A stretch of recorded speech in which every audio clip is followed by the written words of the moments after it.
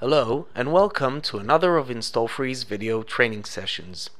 This is Jonathan from InstallFree, and today I will walk you through the different components that make up the InstallFree Bridge suite and its architecture in its most basic deployment.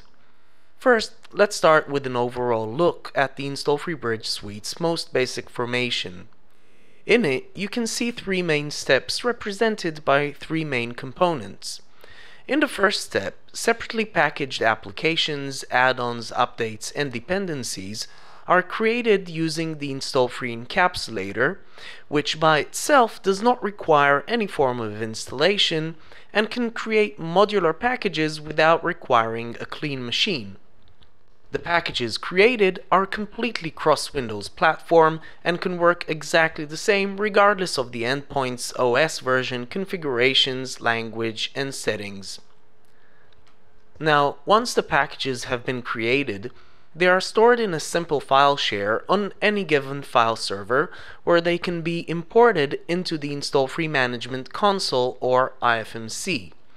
The IFMC is a virtual application that enables the IT administrator to organize the different packages into logical entities containing an application package and additional modular packages of add-ons, updates, and dependencies. Once organized, these logical entities can then be assigned to different objects found in the organization's Active Directory schema, which is read directly from the Active Directory server. The last ingredient is the Bridge Virtual Client, which is the software that runs on the endpoints and which downloads the different packages, integrates them into the host shell, and performs additional operations according to the configurations as they were set by the IT administrator.